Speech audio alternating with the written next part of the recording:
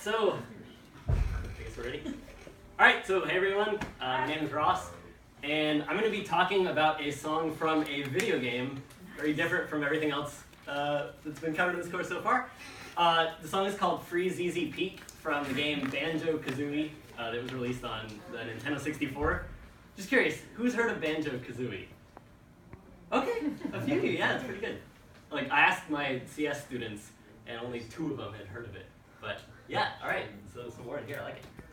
So first, let me talk a little bit about the game. This is Banjo Kazooie.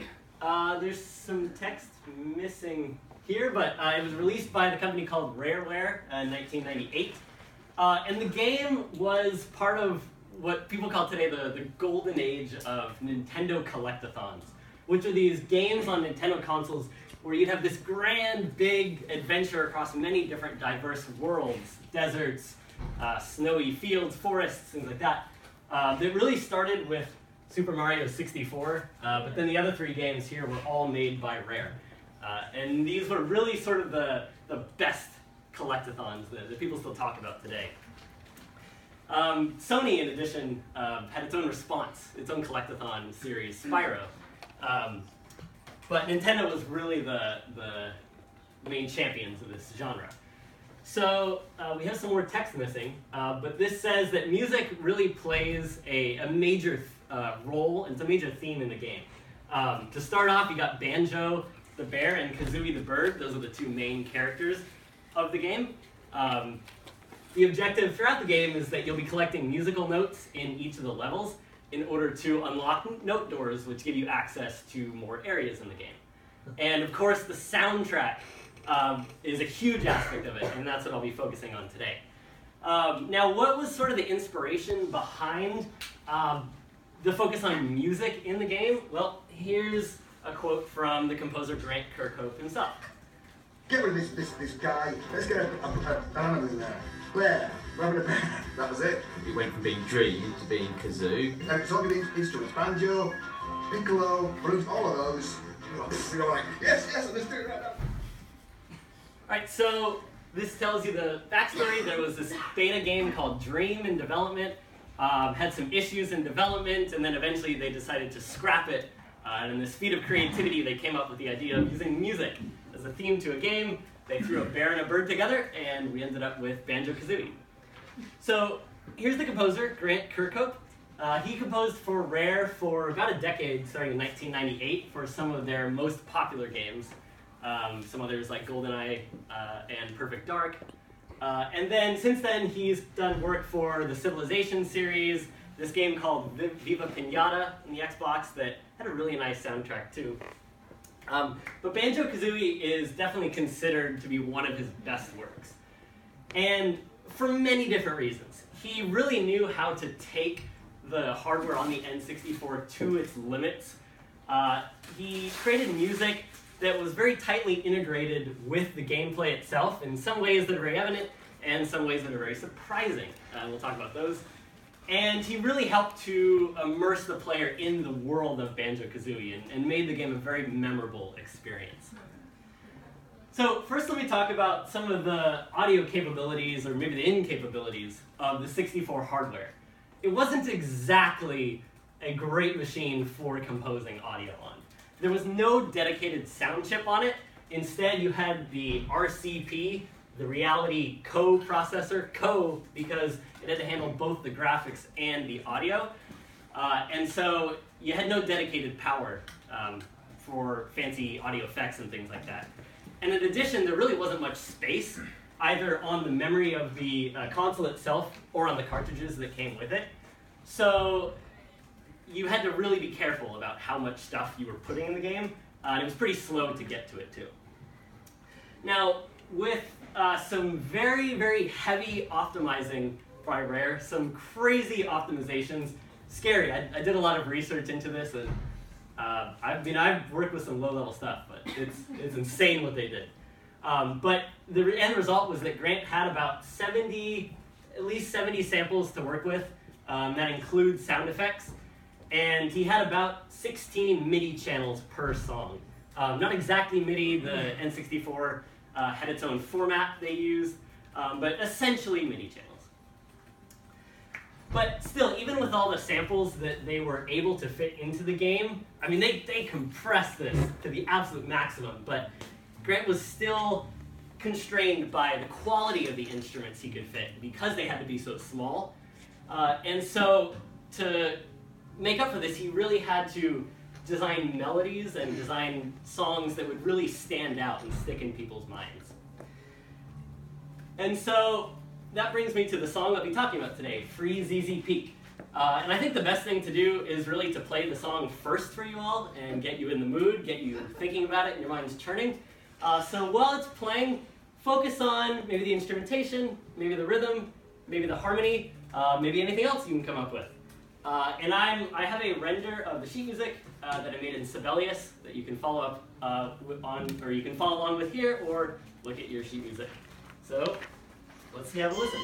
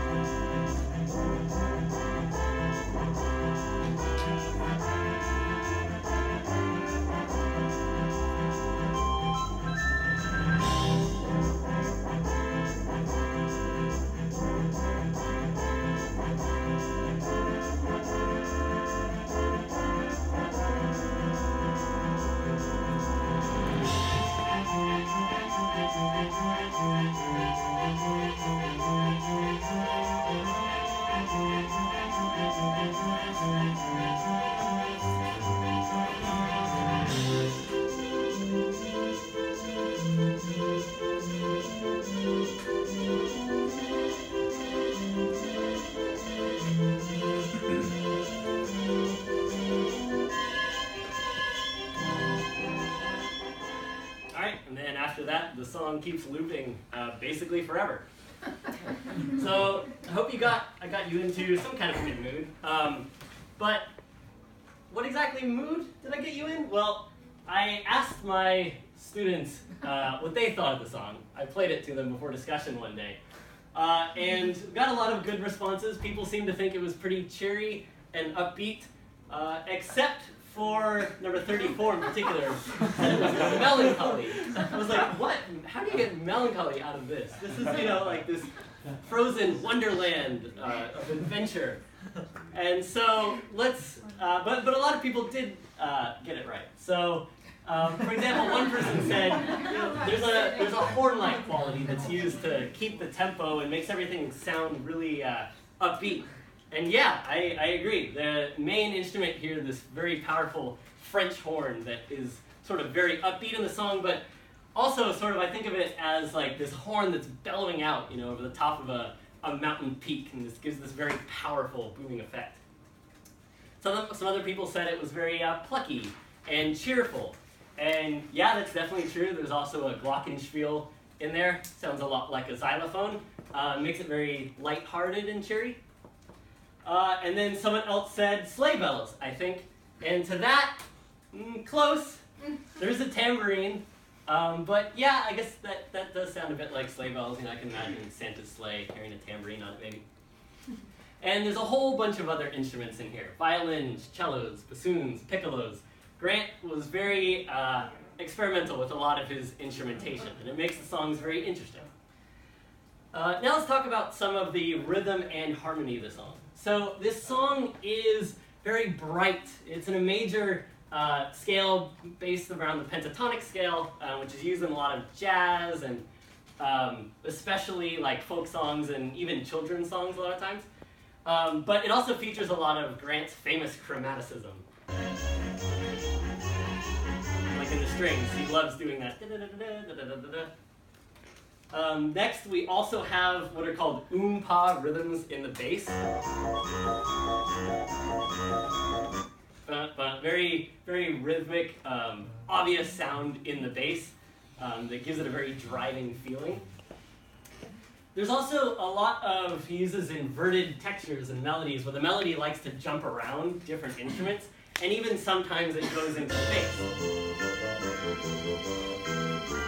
So here the bass is playing the melody.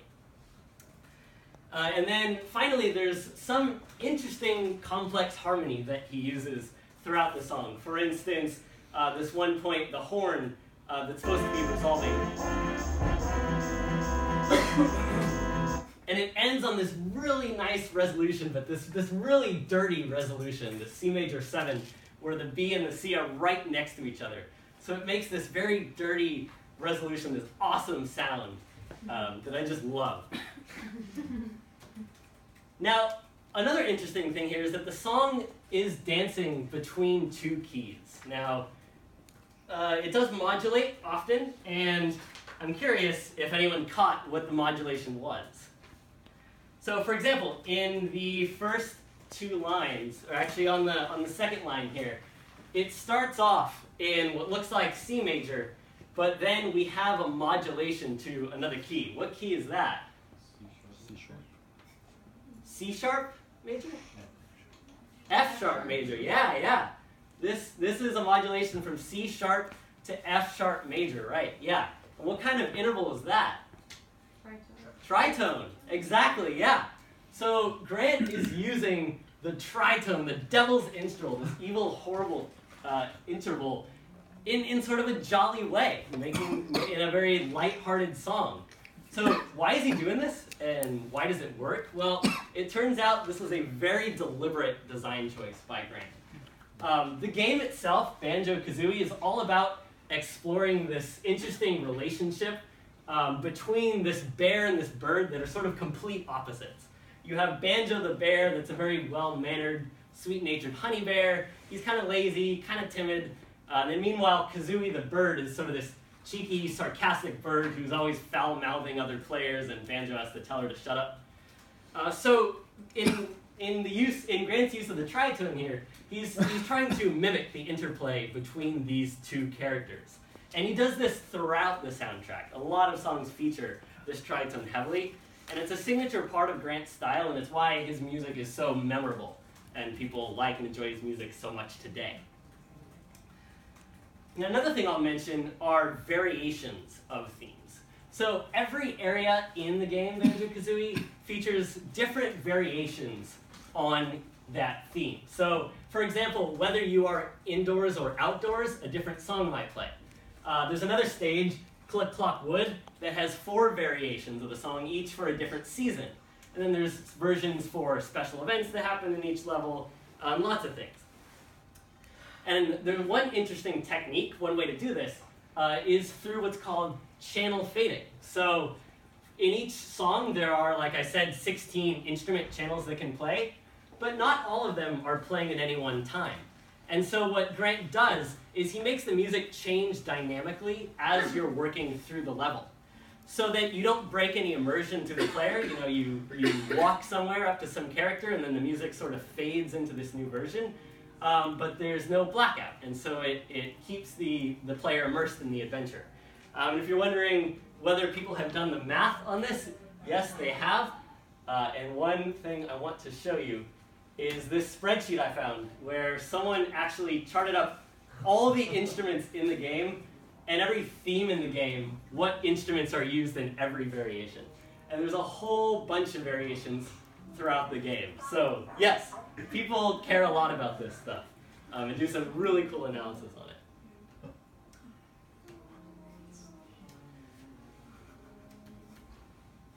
Okay, and to test your understanding of these variations, I have a little quiz for you. So we're going to have some fun here. I'm going to ask you some questions about some variations on the Freezeezy Peak theme you've heard, and you'll have to answer a question about them.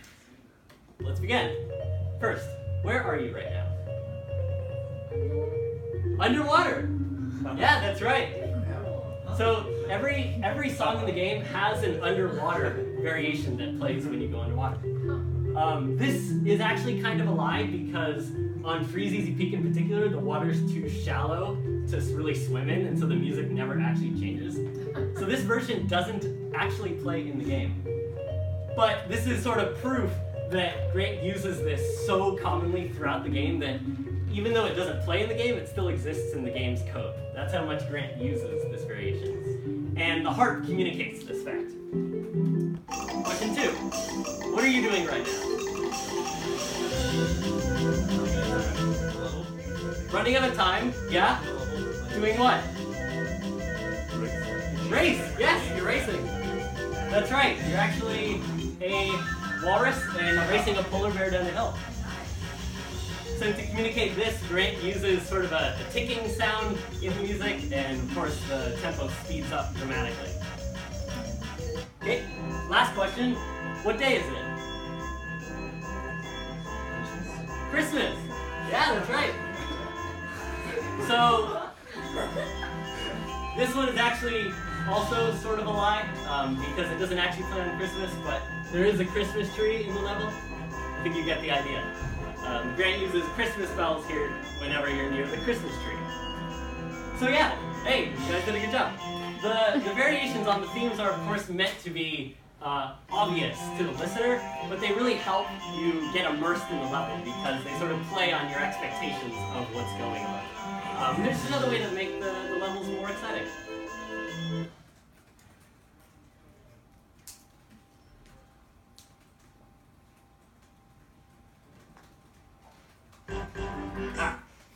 Oh, and since I said that the channels are often faded between each other, you might ask, well, what happens if you play all the channels all at once? So, for example, here's the main overworld theme, not Freezeezy Peak, but it has many different variations, and if you play them all on top of each other, see if I can get it to play.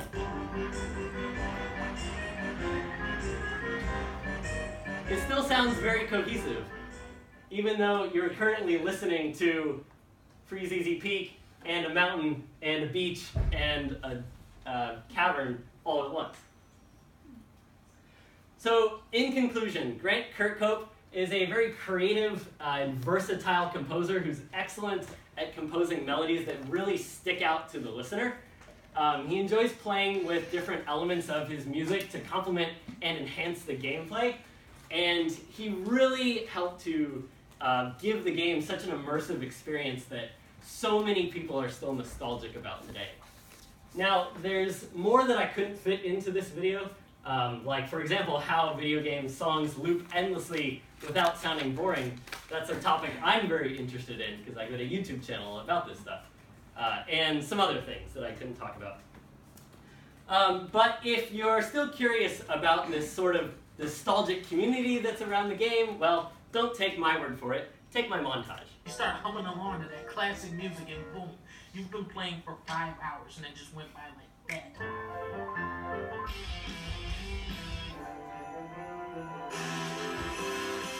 Oh, race a bear, it's not fair, how I love good old bear. Alright, that's it.